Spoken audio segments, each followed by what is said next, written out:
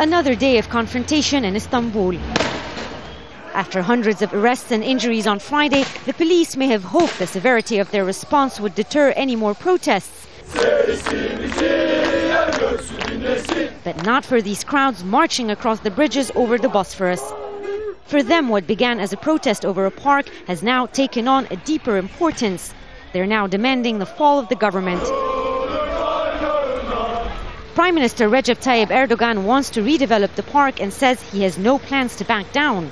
Erdogan's deputy has said the police were wrong to break up the peaceful protests with tear gas. But there are concerns the government has restricted Turkish media from reporting on the protests with the hope of preventing more widespread violence.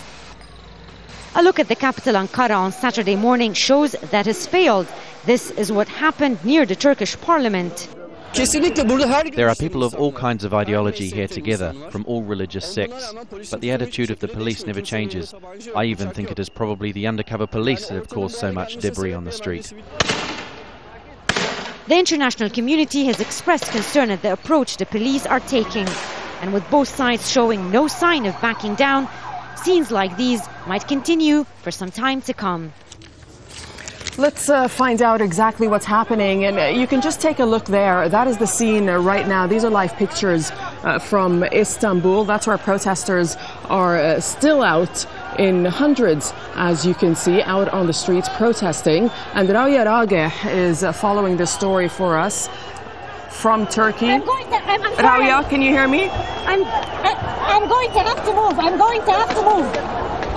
You can probably see. All right, it seems that see tear gas. You can probably see the tear gas being fired by the police, and the protesters are running in all sorts of directions. It happened after thousands of people arrived at the scene here. Football fans trying to break the siege of the park, and they actually succeeded.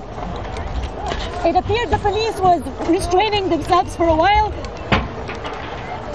but as you see, it took them a few minutes to crack down on the protesters again.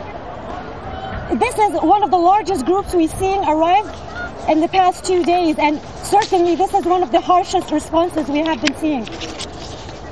Rawya, I'm going to keep going with you for a few moments, even though it seems to be a bit of a dangerous situation. We can see right now, for our viewers just joining us on Al Jazeera, this is the scene right now in Istanbul, in Turkey, where there seems to be a security operation underway right now. Police seemingly firing tear gas at protesters. Rawya, are you still with us? And if you are, where are the protests running to? Just describe again to us the scene that you are seeing.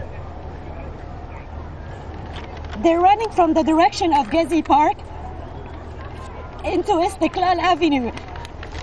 One of the main sites of confrontations for the past few days.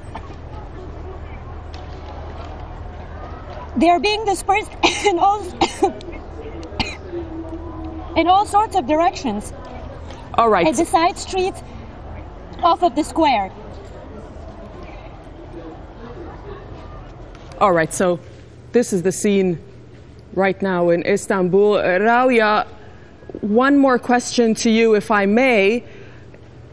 Is this likely to bring more protesters out on the streets? We can imagine that this is going to anger them even more, this harsh police response, because the police have been criticized for using brutality against the demonstrators. Indeed, for days now, rights groups have been saying the police tactics have been quite heavy-handed.